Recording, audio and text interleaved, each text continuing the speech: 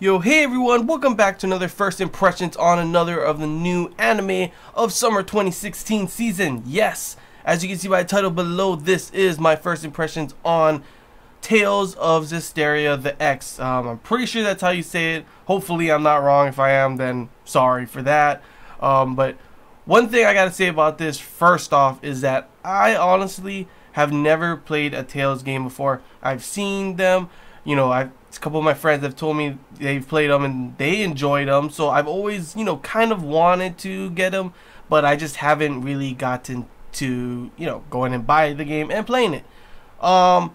First off, I gotta say one thing also is that since I didn't play any of the Tales games before, I was kind of, when I was looking at Annie chart and looking at this, I was like, I was about to pass over it. Then I saw the studio that was going to make it, Ufotable, and yes, right from there I instantly just like, I was like, I'm gonna give this a try. Hopefully it's something that, you know, doesn't need another, you know, like I have to play the games or something. From what I've heard, all the Tales games have a different story, so it's not like this is connecting to another one. So luckily for that, I was still able to watch this, though one of the big problems that I've had with this episode, considering this is a prologue 0, it's not really episode 1, it's prologue 0, it says at the end, 00.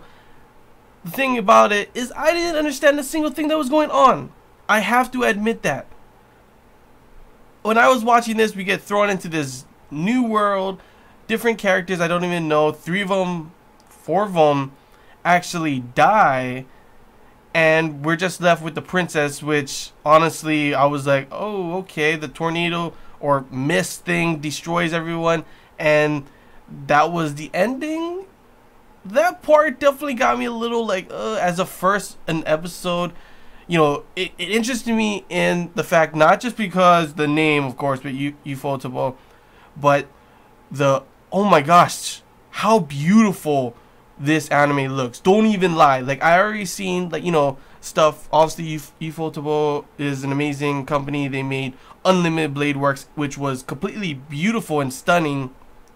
God Eater as well, which was another anime that I loved, and I loved the look of it. And this one did not disappoint. I loved the animation style, I loved the art style.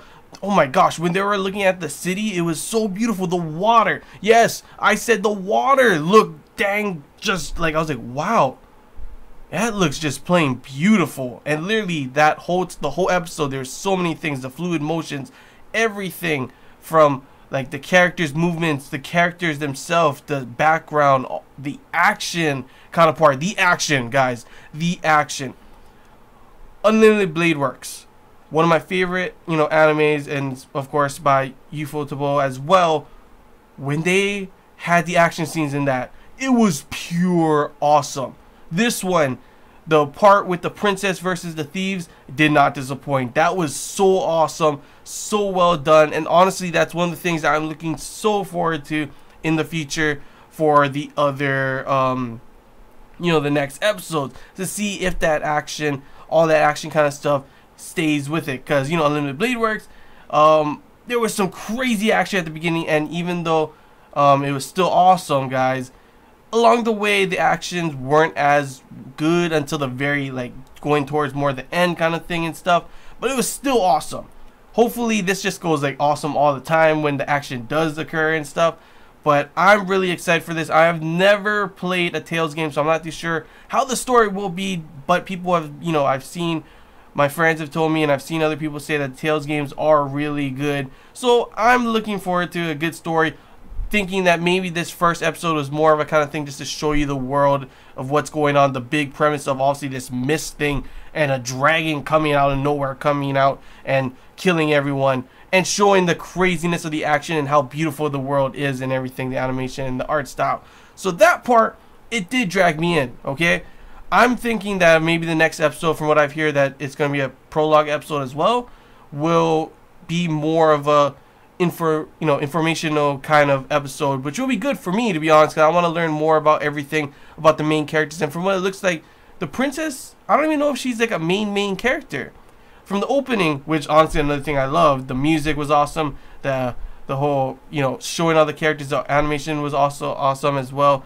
and seeing, it seems like she's not the main character. We saw our main characters, the guys, and I don't know if any of the other people as well, they seem to be the main character. So I'm guessing this is more of this prologue's more of a beginning story to what's the main threat in the world, and then we're gonna see our main characters later. If I'm wrong, please, feel free to comment below and tell me, all you people who have played the game. Remember, I'm an anime watcher only for this. I've never played the games, so anything without spoiling it, obviously, feel free to comment below. That can help me. Is this just like, is this how it is in the game? Everything? How well was this adapted as well? That's always something I always wonder when it comes from a manga or a light novel. How well was it adapted into the anime? Now, how well was the game adapted into the anime? That's one thing that I've always, I always want to know from you guys. Of course, you anime watcher onlys, you can also feel free to comment below. I definitely want to hear your opinions as well on how you felt about this episode and how you feel about everything in the future, because so far from what I've seen, this is definitely probably one of the top animes of the season, and I cannot wait to see more of it. Hopefully the story will be just as good as other people say, because right now I don't really know what's going on, but it was still awesome. So hopefully we delve more into that story later on. But yeah, that's really all I gotta say, guys. Awesome animation, awesome art style, just everything looked playing out beautiful. The action scenes was just crazy. That's one of the things I always love and I always mention with Ufotable, and this did not disappoint. It was awesome. That was just only one scene too, one action scene. I hope hopefully we get more of those, because seriously, those are always super crazy. And hopefully the story, like I said before, gets better as well. Or it's not like we don't know how the story is right now. It's just I don't know what the story is. I don't know how it's gonna be. So that's pretty much my problem. But yeah, that's all I really gotta say, guys. So hope you guys enjoy this Anime Kingdom first impressions. If you have any questions, feel free to comment below. If there's anything I missed and you want to talk about, comment below as well. And like I said before, all you game people who play the game, or all you anime watchers only, feel free to comment your opinions on how this was adapted, how everything was going, has gone so far in this episode. What did you think, and all that kind of stuff. Feel free to comment below. And yeah, I hope you guys enjoyed. And if you did, don't forget to leave a like. And if you haven't already, feel free to subscribe. It always really does help have the channel grow. We have been growing more and more, and I can't wait to see more of you guys as we do more of these reviews. So yeah, until next time, guys, see ya.